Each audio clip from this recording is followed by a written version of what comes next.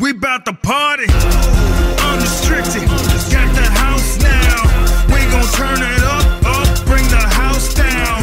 Got that bass space pumping, make them bounce now. Flossing like they bossing and the freaks are coming out now. Welcome, everyone, to AEW Unrestricted. I'm Aubrey Edwards, along with my co-host and best friend, Will Washington. How you doing today, Will? I'm doing great, Aubrey. This has been quite a great time in pro wrestling just this last month, going from Double or Nothing to Forbidden Door. Yes. Oh my God. Forbidden Door is right around the corner. Yeah, it is all right around the corner. And like having people show up and getting to meet people for the first time is always an exciting time for me. Like last year, Forbidden Door was my first experience with that, of getting to meet guys from New Japan. And this year, we've got Stardom talent coming in this time. We've got CMLL involved.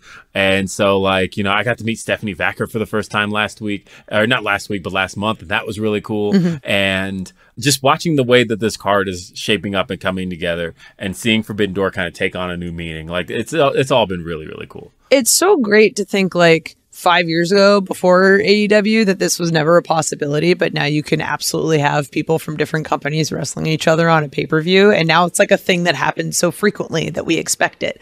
Like, never in a million years would I have thought that I see Tanahashi backstage and he goes, "How are you, my friend?" And he gives me a hug. I'm like, this is the president of New Japan. But like, we've gotten to meet multiple times because of this awesome association between New Japan, between AEW, this amazing pay-per-view that happens. It's just a great celebration of wrestling. And I'm so excited we get to go to New York. We actually have Rocky Romero coming on the podcast next week to help us preview the card as it comes up, because Rocky Romero has his fingers in friggin' everything in wrestling. Yeah, he does. I mean, like I said before, he's the sixth most powerful man in pro wrestling. Like, it's a Sixth, thing. Fifth, he might be up there. Yeah, that's the thing Tony Khan says very often, and the fact that he has so many roles across the industry, having him on our side is definitely a very cool thing to have. So I look forward to talking with him next week. I work with Rocky a lot, so to bring him on this show is going to be really cool. But today is also really cool because this is being released on a day that we're taping Collision and having just done Dynamite. The back-to-back days, I actually like the back-to-back days a lot. And I think today is actually a very fitting day to have the guest we have on. All right. So stop beating around the bush. Who's our guest today, Will? Well, Aubrey, we're joined by the one and only, I won't say one and only, he's half of the voices of Ring of Honor. He is Ian Riccaboni. Ian, thanks for being here on AEW Unrestricted. Oh, geez, thank you so much for having me. And what a day, right? Allentown tonight, as this is being released, my hometown. I can't wait. There's so much. I mean, AEW is going crazy. Forbidden Door, all in. But to me, the number one place in the world is getting AEW at the day that this is released. It's incredible. The timing of it couldn't work better. I remember, like, Stacy, our producer, sends in the calendar invite, and I was like, Ian Riccaboni, okay, well, when is this release? Okay, 6/20. Oh, this could not be better. This is literally coming out the day that we are in Allentown, our homeboy's hometown. Like, this is fantastic. And I know how excited you are because I've seen, like, you've been doing some like marketing and promotion for Allentown. Like, oh, yeah. I've been. What does it mean to you to have? Yeah, what does it mean to you to have AEW coming to Allentown? It's crazy. Allentown hasn't had a live wrestling broadcast ever. Number one, they haven't had a taped cable broadcast ever. The last time that we had taped wrestling from Allentown was 1984, and now our sister city, Bethlehem, in the Lehigh Valley, has gotten all kinds of wrestling over the years. So it's a little disingenuous to say the region hasn't gotten any, but you know, Allentown, Bethlehem, Easton, it makes up the Lehigh Valley. My beloved Iron Pigs. I'm wearing the special Fosnot hat today. There we go. Allentown specifically, though, has been kind of left in the cold, and it has such a rich wrestling history.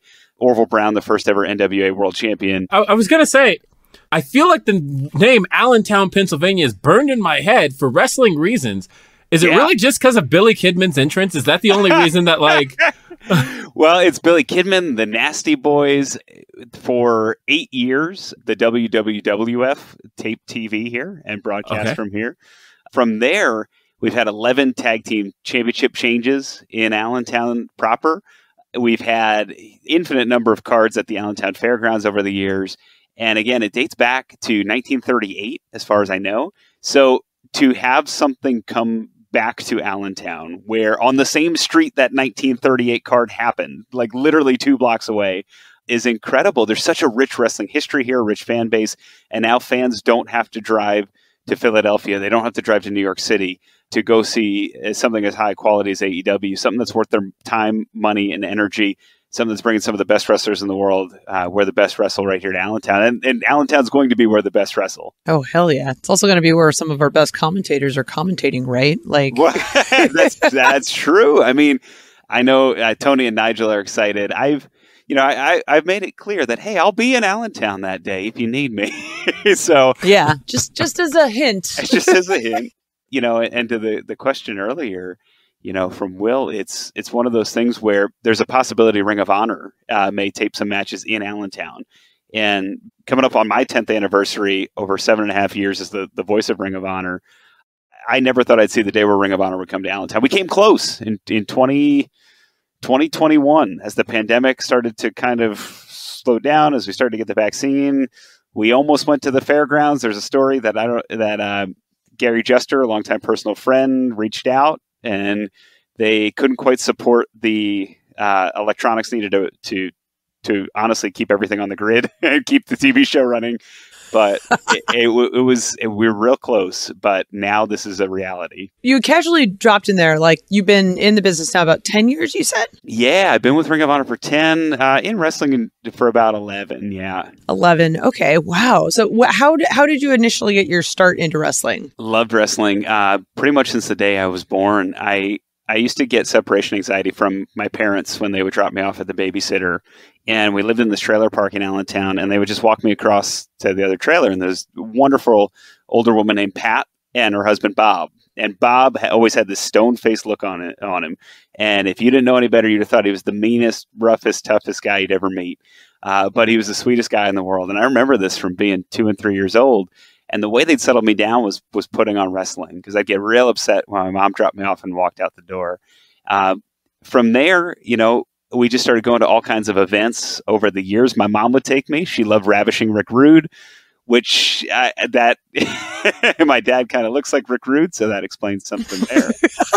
But yeah, we had a lot of fun together. My mom always supported it. My sister used to paint me like Demolition and the Road Warriors growing up. And then I went to school for broadcasting and media and communications, and I just looked for opportunities to do public access TV. And so I did a Phillies show. It was a web show in 2011. It got picked up in 2012. We did public access for a year. It got picked up by Comcast Sportsnet in Philadelphia. I started interviewing famous Phillies. It was surreal. I would talk to Roy Halladay. I would talk to Jim Bunning. I would talk to, just these Hall of Fame pitchers and players and future Hall of Famers. And then one day I said, well, what if I just interviewed famous Phillies fans? And the first one was Mark Summers, and it was super exciting. It was super cool. Oh my God. Yeah, he's a huge Phillies fan, right? Because they taped Double Dare in Philadelphia when it first started. So I didn't know that. I had no idea. No, I would have assumed just like Orlando, like everything else from that time period. Yeah, so when they first started, I think it was 1986, the first place they taped it was the PBS studios in Philadelphia. And that was the syndicated version before it was on Nickelodeon, and then it got on Nick, and then it became more popular on Nick. And then in 1990, when the studios were built, they moved it down there. But he's maintained residence in Philly ever since. And that was super cool because he was one of my idols. I have pictures of me in Double Dare shirts from when I was a kid. Could you ever see yourself hosting Double Dare? Because I could. Oh, I could totally see that. I would love it. That would be... Wrestling's my dream job, but Double Dare would be so much fun, especially now that I have kids and I coach sports and just love being around kids more than I knew, because I was the baby of the family, like the baby. So I was never around kids until I became a dad. But yeah, so that leads to that. I'm interviewing famous Phillies fans. I interviewed the Blue Meanie at the Monster Factory, and I kind of pull him aside, and Danny Cage, who runs the Monster Factory, I say, hey, what if my friend wanted to get involved in wrestling? And they gave me friend. Yeah. They gave me super detailed instructions, and I followed them to a T. And you literally did the asking for a friend. This is great. Yeah. And asking for a friend who is me. Right. And Danny to this day was like, I knew what you were doing. Like I didn't, but it was cool because at that point, YouTube was starting to be a viable option for independent wrestling, and they wanted to add commentary, and the technology was becoming more affordable and better quality. And so I just got reps that way.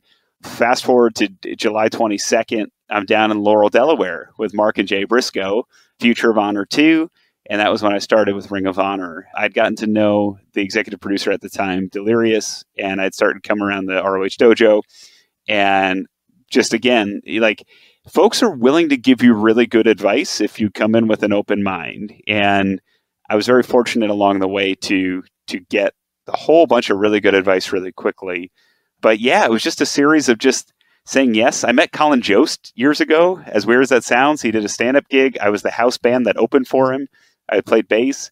And I just said, hey, I do this baseball show. I'm looking to do more stuff. You write for SNL. What should I do? And he just said, yes, say yes to everything and figure it out later. I want to know more about this house band. Yeah. Yeah. So we were called the Green Mountain Rebels because we are not from Vermont and we were not rebels, but we were coming home from a gig and we had a really bad name. We were called Cutting Edge and nothing about us was cutting edge. And we were coming home from a gig out in Kutztown and we saw this flag in front of a Green Mountain Coffee sign. And we thought it'd be really funny to call ourselves the Green Mountain Rebels. And we didn't use the flag or the imagery or anything. I detest it. But there was just this funny name because it was for suburban kids.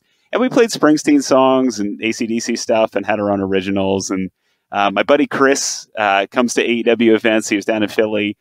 So we've still stayed in touch. He ended up working for Conan and SNL himself. And that's actually how I met Colin Jost. But that's like, yeah, I played bass. I sang. It was a good time. Oh, this podcast is going in all kinds of different directions. Really is, and I'm just like, I'm here for it. This is friggin' awesome. Oh my God. So you show up at Future of Honor 2, you started with ROH. Yeah. Like, how does that work? Do you sort of just have a tryout, or did they know that you have this background in broadcasting? Like what gets you from saying yes to every opportunity to getting in the seat with a headset on? Yeah. I would just drive and show up places to the point I was annoying. Sounds like indie wrestling. That's the best way to get it. That sounds like pro wrestling. Yeah. And to the point where I drove to a tryout camp, which was nearby in Bristol, Pennsylvania. And I was kind of a ringer because they knew I had a background in broadcasting. And again, they introduced me to Delirious. And I got in front of him and I was able to call some things and do some stand-up interviews. Punishment Martinez was there, former Ring of Honor World Television Champion. Dalton Castle was there, and he was trying out as well.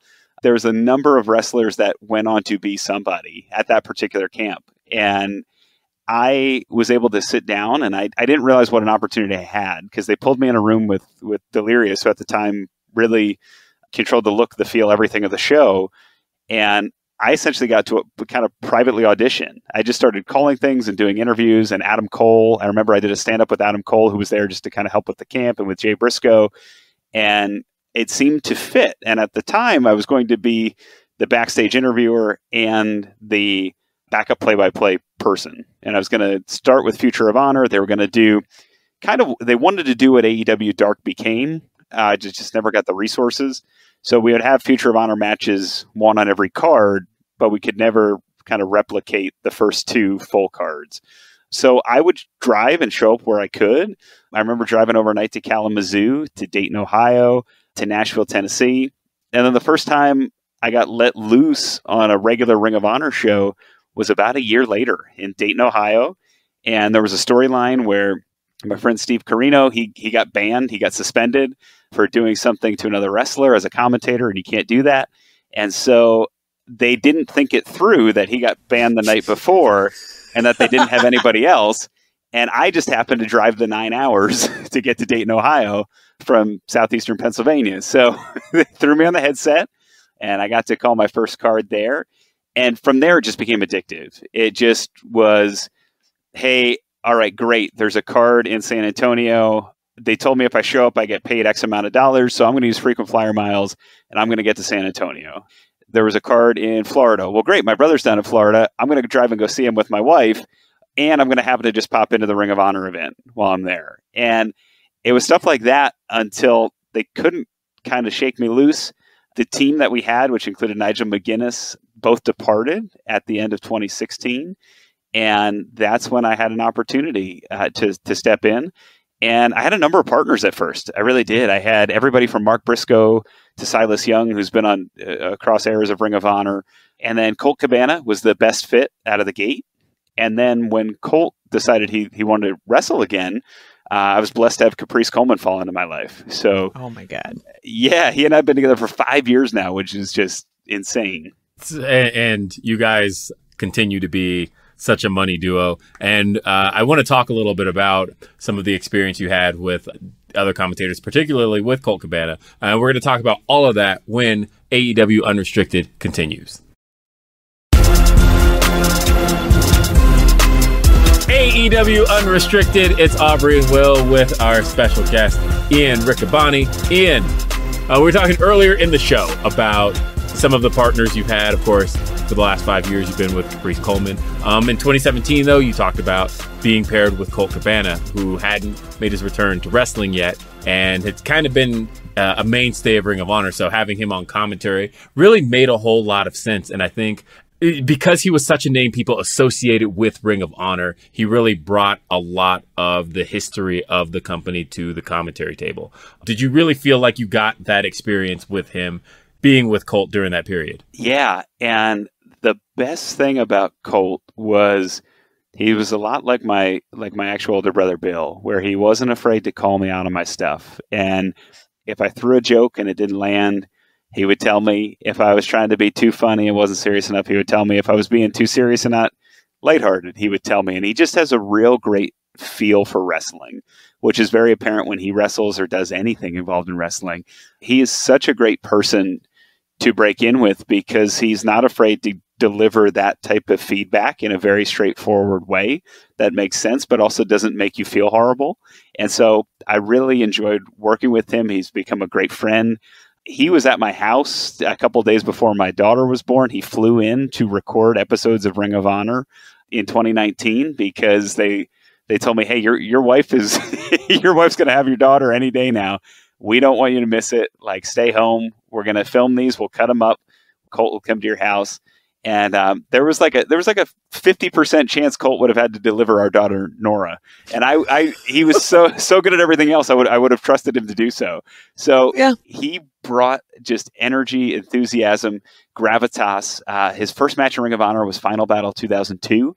So at that point, 15 years in to the company, and he knows all the styles, and he's a great analyst because he can point out when someone has borrowed something from a style or a technique, stuff that viewers, they might see a cool move, but they don't know where it comes from or how it's executed. And Colt really was great at pointing that out. I love that you're giving Colt Cobana all of his flowers because, like, as you're saying all of that, I'm just like, oh my God, I agree with all of this. Like, he's just so good at making whoever he is working with better.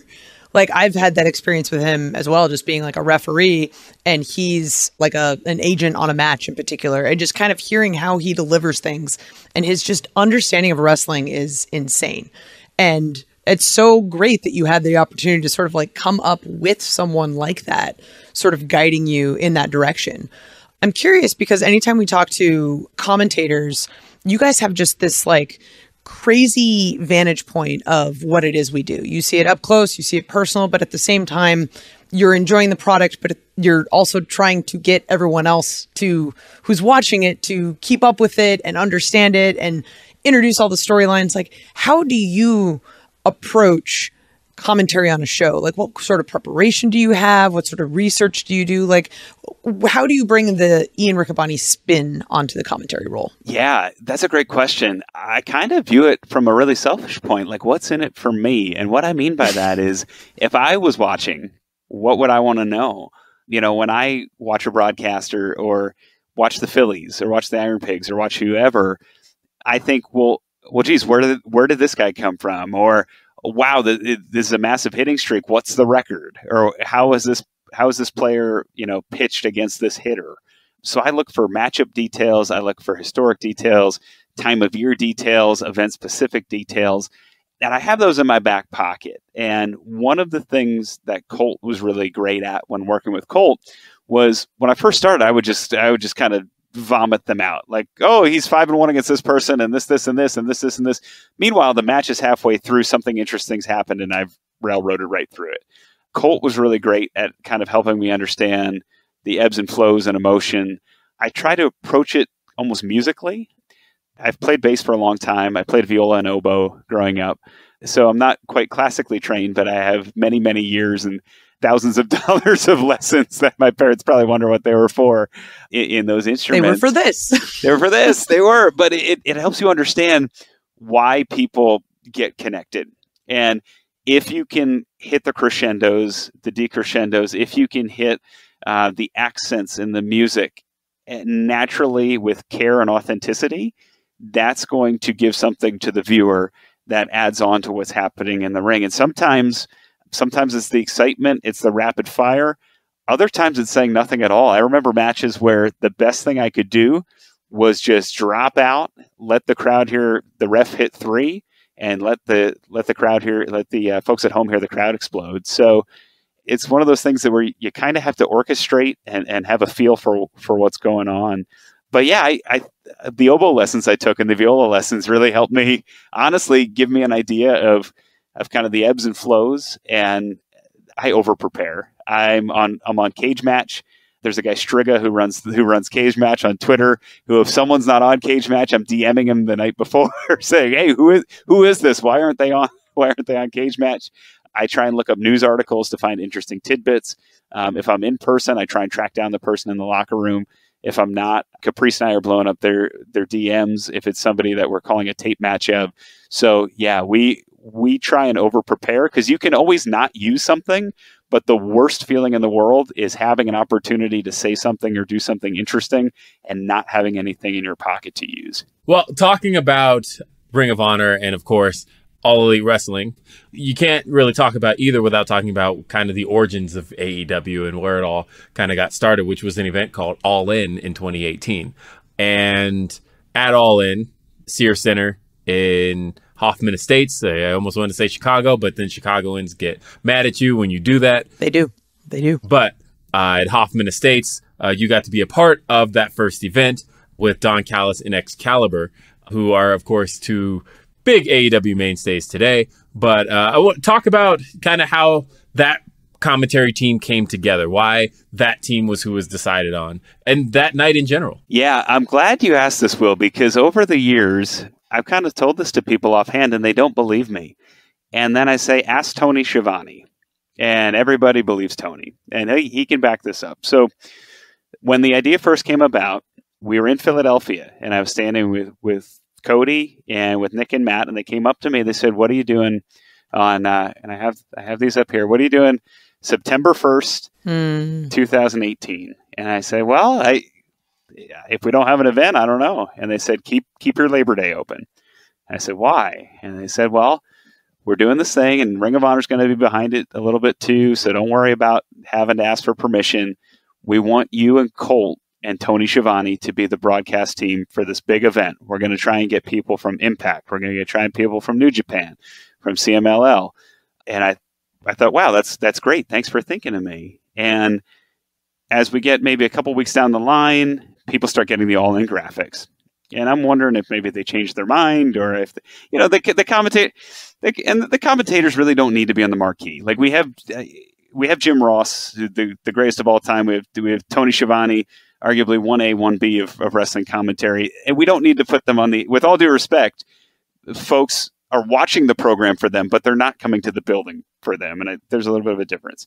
So, the all-in graphics start rolling out, and I'm seeing these names and I'm excited because it's Okada and it's the Bucks, obviously. And then it's Omega, who wasn't making many U.S. appearances then. So the huge amount of talent, and I'm getting excited. And then a number comes in that I'd never had on my phone before. And it was Cody, and he said, "Hey, Tony Schiavone's out."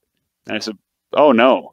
And I said, "Why?" "Georgia football." And I go, "Okay." So it was a Saturday, and he couldn't make it work. And then he said, "Hey, and Colt's out too." And I said, "Why is Colt out?" And he said, "Colt wants to wrestle. It's going to be a huge crowd. It's going to be near Chicago. Colt wants to wrestle." So I said, fine. He goes, who would you want to have? And I said, well, do you know the PWG guy, Excalibur? And he said, not really. And I said, ask Nick and Matt. They know him. I think he'd be a great fit. And so they ask him, he's in. And so great, wonderful. And then it's brought up, and they say, somebody suggests Don Callis, and it might have been Kenny but I remember Matt Jackson coming up to me. He goes, "You don't got any heat with Don Callis, do you?" I go, "I've never met him." That's usually how a question with like that has to begin, right? Right. And I go, "I've never met him," and he go, "Great. Would you mind doing commentary with Don Callis?" And I said, "I'd love to," because I remembered him from ECW, and I remember just kind of being, the smarmy, pompous man that he is, that we all know and put up with. I wouldn't say know and love, know and tolerate. We love to hate. We love to hate. There you go. And we had some fun special guests that night too, but that's kind of how it came together. And it germinated as Cody, I think, really took after Tony Schiavone. He really loved and adored him. And as we all genuinely do. And Tony at that point had started doing some MLW at that point, and it was clear that Tony still had his fastball. And I think Cody saw this, and I think Cody saw this as a great opportunity to get him back in front of some major eyeballs. And I was heartbroken. I have a picture with him from the StarCast because that was the first time I met him, and he was such a sweetheart. And I thought, man, I missed my shot. I would have got to call some wrestling with Tony. Little did I know it would happen dozens of times later. But yeah, at the moment I was like, man, that what could have been? I mean, honestly, what I took away from that story is that you may have gotten Excalibur his job. And no, it was, he's talented enough. It would have happened regardless. And that's a fact. And if anything, I credit him for getting me into AEW and getting me a spot. I think you guys can kind of credit each other. Like it's almost almost if you guys didn't have each other, how would that have gone? Mm-hmm. Yeah. And I feel horrible because Colt can tell you this. I was talking to Colt in the locker room at All In, and I was talking to Colt and I said, wow, I wish you decided to do it tonight. And I didn't know what Excalibur looked like without his mask. And who's sitting right there who I have not yet introduced myself to. Oh, no! I have to tell you, I had a very similar experience like the first time I had to meet him. And it was my first day of work at AEW. Oh, boy. And of course, his announcer voice is a lot different than the guy when you're just talking to him. Yeah. And so, yeah, it was very much like I didn't quite know who I was talking to. Yeah. Then he said something, and it was the way he said it. I went, oh, this is Excalibur. Okay, got it. Makes sense. But I had the same experience my first day at work. So, like, I fully understand that if you don't know what he looks like, they can completely throw you off. So yeah. And we became Pokemon Go friends that night. We became Pokemon Go best friends within the shortest period possible. This all makes sense. Yeah, we kept in touch. We kept in touch as AEW was beginning to form. There was some discussion. He was on board first. There was a brief discussion. Hey, Ian, when's your deal up? When's this? And there are opportunities over the years that I've kind of stuck loyal to Ring of Honor for a few reasons, but I have very young kids, 5 and 7, and it really means a lot. My dad worked a lot, like 80 hours a week, a lot when I was a kid, and he came to every sporting event he could. He came to every baseball game he could, but he was just tired and exhausted. And even when we go on vacation, we would go on these great trips to Disney World or the Jersey Shore, and he would just be exhausted and just trying to recover from the work and everything. And so, over the years, I've just tried to keep that in mind, especially once we've had kids. And there's part of me when AEW launched, I was kind of like, wow, like that could have been Excalibur and I and JR, or that could have been whomever. And I carried that with me. That was kind of unresolved for a while. And as All In was such a big success, and then it kind of leads into the formation of AEW, it took some time to figure that out. I would say the word jealous or confused, but the first Double or Nothing, I went outside and put together lawn furniture. And if you know anything about me, that was the least likely thing that I was going to do. But it was such an event where I knew everything had changed. And I should have picked up on the signals at All In when there was AAA and CMLL guys wrestling each other, and when there was Impact and Ring of Honor guys wrestling each other at the time. But it was kind of a moment of, okay, everything's different. Did I make the right decision? And the answer to me was yes. I'm here for my daughter. My daughter was just born in February. Yes, I'm here. Like right now, right place, right time. Like this for now is good. And I'm still living my dream as a wrestling announcer. But there was some kind of like weird kind of heartbreak as Ring of Honor stock had gone down. In the pandemic, we had higher TV ratings than we ever had syndicated wise. It was crazy. We could have no one in the arena, but more people than ever were watching us on the local affiliates. So it was just a strange 2 years. It was strange, but at the same time, like, it's so great the way that it worked out. Right. Mm-hmm. That you're here, your voice is still synonymous with Ring of Honor. We get the opportunity to see you from time to time on AEW broadcasts. And I'm just so thrilled that sort of your attitude of always say yes to everything, but also staying true to what you care about, like being a father that is there with his kids, which is extremely hard in this business. So you literally can have your cake and eat it too. The Ian Riccaboni story. That's the title of your future book. I'm so lucky. I haven't talked much to Tony, but he left us tickets. He left anybody that was interested could have gone to the Fulham game in Philadelphia when they had a friendly. And I remember talking to him about that, and I was just so thankful. My son, my daughter, my wife, we all came to the soccer game, and I've got to express my gratitude. Like, hey, a lot of other people would have just told me to take a hike and kind of hit the road, and you didn't. And I appreciate that. And I still get to be associated with this thing I love. I mean, I got ROH stuff all over my room here. I got all the new action figures. I just got the Vault Danhausen. Like and I got the Blood and Guts Yuta. Like I'm in. Like this is like, it's something that's kind of in my DNA. And I would have been heartbroken if that had to end. Life would have gone on. And I was ready, like at that Final Battle 2021 where it looked like that was it. Although I did find it suspicious, every AEW wrestler that had ties to ROH was allowed to send in a video, and it was very meticulously produced. I'll just say that. Not that my tin hat's not that my tin hat's on, but they were very well produced, and they were the top stars. So I'm just throwing that out there. Well, we've got a lot more to talk about here on AEW Unrestricted. We're here with Ian Riccaboni, and we're talking his run in ROH and his commentary career. We talked All In, and we're going to be talking much more when All Elite Wrestling Unrestricted continues. AEW Unrestricted. It's Aubrey, it's Will, and it's Ian Riccaboni. And I want to start off with the story that requires a bit of an apology to one Ian Riccaboni. Oh boy. So where are we going with this? I had a segment I produced not that long ago. It was probably about 2 months ago on Dynamite. And it was the celebration of Willow Nightingale.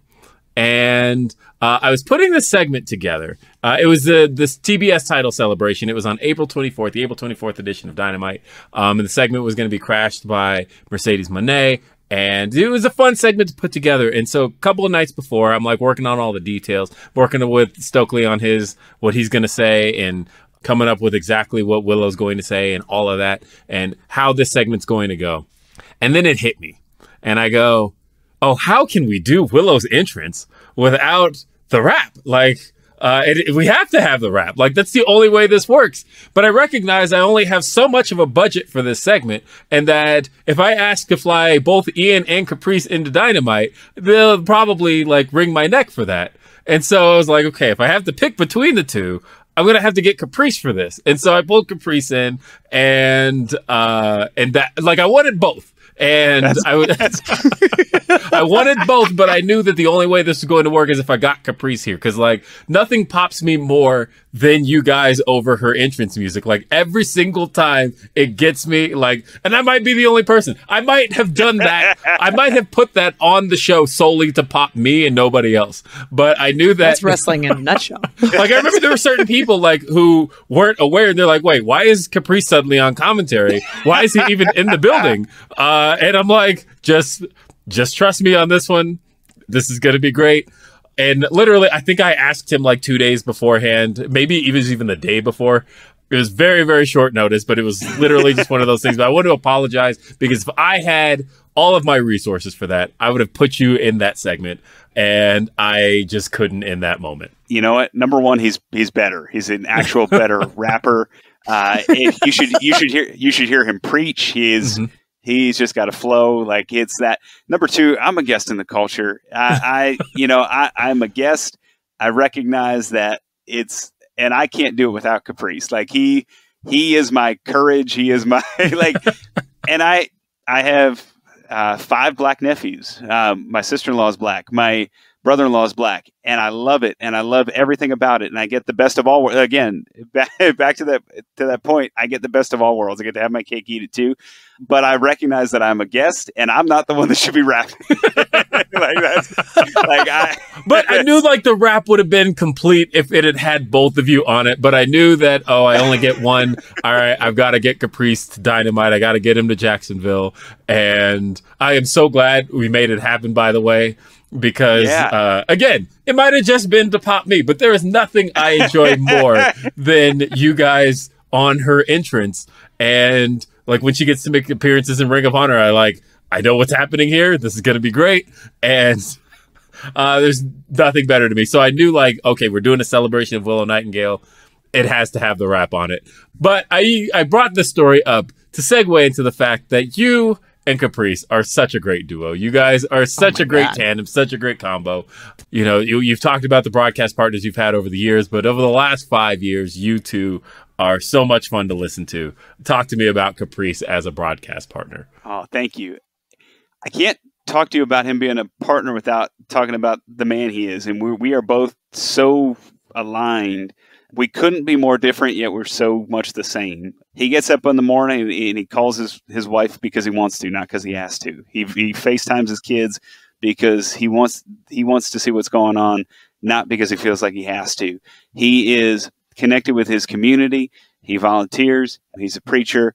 You know, every other day I'm asking him about something, and he's doing something. He's installing handrails somewhere for someone that needs it. He's helping build something. He's helping raise money for this. Like, Caprice is the man that I think everybody should want to be, you know, and he's doing that on top of he's helping out the wrestling school. He's training some the young and up and coming stars. Like, he's a commentator, world-class commentator. So he's burning the candle at all ends, but he's still making it happen for his family, for the folks in Charlotte, at many churches. He will take calls from folks he doesn't know just to reassure them about life. I mean, that's how connected he is. I've seen him before Ring of Honor pay-per-views say, "Excuse me, and I got to call this. I gotta take this call. You know, someone from my parish asked if they could have somebody call me. They're in a rough spot right now," and he will drop everything and take that call and make sure that they're okay, even though in an hour, in 45 minutes, he has to walk through the curtain and be electric and be animated and be the Caprice that we all know. And he's that kind of guy. And when they say shirt off your back, I mean, he's like shirt, shoes, pants, let you drive the car, like, and he will give everything and expect nothing in return. And I want to be Caprice Coleman when I grow up. And we're not that much different in age, but like that's how I view Caprice. And coming in from that perspective, and that's kind of what you see is what you get. That preacher, the label of preacher is not a facade. It's not a kind of gimmick. He lives and breathes that kind of attitude, that positivity, that hope. And that is so fun and freeing to be next to, because it makes, in wrestling, it makes when the good guys are on a roll so much better, and when the bad guys are on a roll, to so much easier to go hellfire and brimstone. And so there's elements of that I feed into and really enjoy broadcasting with from a performance element, because what you see is what you get. He's the same guy on camera as he is off camera. And there are certain things that he, like the Dalton Castle's entrance, I always make, when Dalton unfurls his jumpsuit and he takes it off, I go crazy, I hoot and holler, and then he kind of plays back, and there's stuff like that where, yeah, that's a little bit real. Like we're going back and forth, but but there's other times too where I'm legitimately in the dark when Jack Jameson starts saying stuff about low T and this guy. I'm thinking he's talking about some artist I've never heard of, but he's insulting the fans in Las Vegas. Low T would be the probably the funniest rap gimmick of all time. Right? So Caprice is like, nah, you would know it if you got it, Ian. And I'm like, oh, okay. But we get along so well. We have kind of the same frame of reference. My brother was 8 years older than I am. I grew up on MTV Raps. I was 3-4 years old. I was watching Kid and Play. I was watching Vanilla Ice and Hammer, but then quickly Public Enemy. I was seeing it all unfold. And so we have a lot of the same kind of influences of what we saw growing up, which I think we're 8 years apart. Me and Caprice are maybe 9 years apart. So that's kind of interesting too, because he'll say something.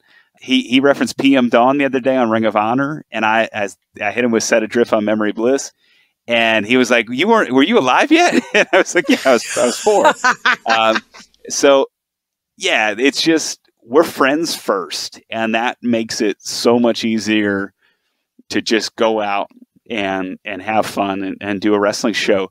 The thing I like about him too is I've had partners in the past, and not Colt, but other folks that, hey, what do you want me to say? And then it stops there. Or what's this match going to be? All right. Or what's the finish? Or what's this?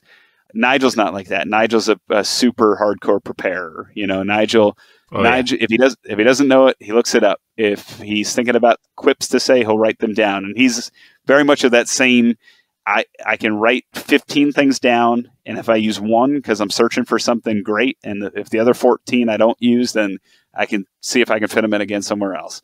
Caprice is very much, hey, did these folks wrestle before? Let's walk through that match. What'd they do? What led up to this? Can we call back something else? This was like a different match that happened 3 years ago. Is that too old? Is that too new? Is that relevant? And he's willing to have those conversations about every match. And I've commentated with some people that are just like, yeah, you know what? It's a match. It's the 10th time they're wrestling each other. Whatever. Like they're 5-4 or what, it's whatever. And then with Caprice, it's like, well, how did, he'll think back, well, how did he win that match? Or how did she win that match? All right. So, when they go for the figure 4, get really hyped because that's how they won last time. And we'll talk through that. So we're on the same wavelength of, all right, look for the callbacks, look for the references, the energy. Remember how we got here. Remember what led up to it. And we have such great video editors at AEW and Ring of Honor that usually there's a package that'll lead up to it. But for some of the matches with more local talent on Ring of Honor, that can be tougher. So Caprice and I really dig into those. God, that's so great. I just love when you found like someone who is such a great teammate that like elevates you at the same way that you elevate them. But it's also great hearing sort of how you talk about Cole, because it's like, oh, there's a common denominator here. All right, I'm just gonna put it out here. I think I might know what it is. Regardless. So you've been a part of a lot of major moments in wrestling. We talk about All In 2018. You were also part of the broadcast crew for the G1 Supercard at Madison Square Garden in 2019, which was the first non-WWE wrestling event there since 1960. So that's crazy. One, what was that like? And two, are there any other like major moments in your mind that really stick out as like, this was freaking awesome? Yeah, that was wild. Over the years, I've become very good friends with Cary Silkin, who bought Ring of Honor in 2003, sold it in 2011. Cary never made a dime on Ring of Honor, and he ran it strictly on passion and love, and he ran a great ticket resale business over the years called Rave Review Tickets. He was great at predicting winners on Broadway, and that's how he made his fortune. That's how he would take that money and reinvest it. And he reinvested it into Samoa Joe, into Bryan Danielson, and all the wrestlers that we love from that Nigel and into that classic era. And so heading into Madison Square Garden, I'd gotten to know Cary quite well over the last couple of years before that. And he would tell me stories about going to see Bruno Sammartino at the old Garden. And then he would tell me about, well, Pedro Morales won the title. And then he'd see Pedro at the new Garden. And then it was Superstar Billy Graham and Bruno again. And then he, spinning the gate at the first WrestleMania. And so that's when you pay for one ticket, but you kind of tail the person behind you and you get 2 in for the price of 1. And I said, well, where'd you sit? He goes, we just sat in the aisle. And he said, nobody kicked you out. He said, there were so many people that spun the gate that day they couldn't keep people out of the aisles. And if you go back and watch that, you can actually see the stairwells are just full of people. The aisleways are just full of people. It's crazy. There was way more people than there should have been that day. But for me, it was special because I got to see Cary kind of see this thing that he loved and cared about for 8 years and just put his time, money, energy into, never really asking for anything back, and him getting to see it be a part of Madison Square Garden, this place he went to as a teenager, as a kid, where he saw Jethro Tull, where he saw Springsteen, where he saw all these major musical artists. So to see it through his eyes was amazing, but it was also a place where when I went to college at NYU, I could never afford to go there. So it was one of these things where I went to one Knicks game because I got tickets through the college for $10, but that was it. And I just remember walking in that day. I was in the service elevator with Shane Taylor, and he and I were just talking. I said, "This is pretty big, huh?" He goes, "Yeah, let's go look at the ceiling," which is not your first instinct in most buildings, but the Garden is the place to do it, though. Yes. Yeah. It has that historic kind of circular ceiling, and it's got that dome-like structure. And I just remember staring at the picture of Jimi Hendrix in the back playing the Garden. I remember just like staring at the Springs. I'm a huge Springsteen fan. I got my Dennis Wilson shirt. The Beach Boys have played there before. Like, so many folks that are so important to me, and memories that I've had with Cary, memories I've had with my parents. My dad playing Hendrix in the car when I was a kid, and getting into Springsteen when I was a teenager, and skipping school and going to the Stone Pony. Like that kind of stuff, that made it super special, because you realize everything that you've worked for, those 8-hour drives to Dayton, those overnights from Kalamazoo, spending frequent flyer miles from, a job that you have to get to San Antonio to get $100. All of those things suddenly have become worth it because you're calling Jay White versus Okada for the IWGP title in the world's most famous arena. That was super awesome. Damn. Yeah. And that, on top of that, folks look at 2019 as kind of a year in transition for Ring of Honor. It's obviously when AEW started, but I had some of my favorite road trips in 2019. I got lost in the Smoky Mountains with Okamura from CMLL, and I didn't speak much Spanish. And Mark Haskins was in the car as well, and Joe Hendry, and they spoke varying degrees of different types of English, and as did I. And Caprice was in the car as well, so we were all trying to communicate, and we all had different accents, and my Spanish was broken. And I remember Mark speaking a little Spanish, and it wasn't quite what Okamura spoke, and he just wanted to see the mountains because he'd never seen the Smoky Mountains before. We were driving from, I think, Atlanta to Nashville. And I remember a couple of trips with the Briscoes when it was them, Colt, and I believe Jay Lethal, and we were driving, and Jay wanted to see the Chattahoochee River, and we saw a sign for it. And so we pulled off, and we pulled off. We looked at it because we loved the Alan Jackson song, and I just remember Jay's laugh and enjoying that. And I remember coming back from Toronto. We had Summer Supercard later that year in August. Jay had a huge gash in his back after a ladder war, and it required stitches. But they were going to close the parking garage. They were literally going to physically lock our car in. And Jay was just like, "Hey, Rick, man, I'll put a shirt on, Rick. Don't worry about it." And he put on a shirt, and we drove back across the border. And he's this huge gash that required all kinds of stitches. But we had a great time. We went to the Denny's across the border in Buffalo. Somebody ordered spaghetti. I always accuse Chuck Taylor of doing it. Sounds like a Chuck Taylor thing. It does, but Chuck wasn't with us at the time. So I have this razor sharp memory, but I can't remember who ordered the spaghetti. And it was either Chuck or Juice Robinson, but Juice wasn't on that show, I don't think. So from a wrestling standpoint, I think All In G1 Supercard are my favorite things. But I think from traveling around, I think those are some of my best memories. And as weird as it was, the bubble tapings for ROH, I got to know Caprice better than at any point. We were spending 12, 16 hours together some days because we were the only two people who were allowed to be around each other. So, oh my God. Didn't even think about that, but yeah. Yeah. This has been an incredible conversation, Ian. Like, genuinely, we could probably talk to you for a few more hours if we had the ability to. But This is AEW Unrestricted, and time is what it is. But seriously, Ian, thank you for being here on AEW Unrestricted. You can, of course, catch new episodes of AEW Unrestricted right here on your favorite podcast feed. Every Thursday, we drop new video episodes every Monday on our YouTube channel. You can catch AEW Dynamite every Wednesday on TBS. We've got AEW Rampage every Friday on TNT. AEW Collision is every Saturday on TNT. And, of course, you can hear this man on Ring of Honor every Thursday. Watch ROH.com or in the Ring of Honor app. Thank you for being here with us, Ian. Oh, God, thank you so much for having me. And if you are in the Lehigh Valley, if you're anywhere near the Lehigh Valley, the PPL Center is the place to be. If you're listening to this on Thursday, June 20th, and we all know you are, come on out. Orange Cassidy, Wheeler Yuta, and myself at the Iron Pigs make a fool of ourselves by now. So come on out, support the effort, come out and support the Lehigh Valley.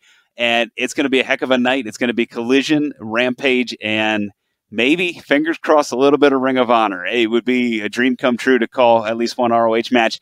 I'll say this: I'll come out of retirement. I'm 1-0 if I need to. I will wrestle in Allentown if needed, as long as the says Ring of Honor. So whatever it takes, I'm there. I'm there. Oh boy! Thank you so much, Ian. This is AEW Unrestricted. We'll see you next time, and have a great day. Come on, throw your hands up, let me see you. Unrestricted, got the house now. We gon' turn it up, bring the house down. Got that bass space pumping, make them bounce now. Flossing like they bouncing in the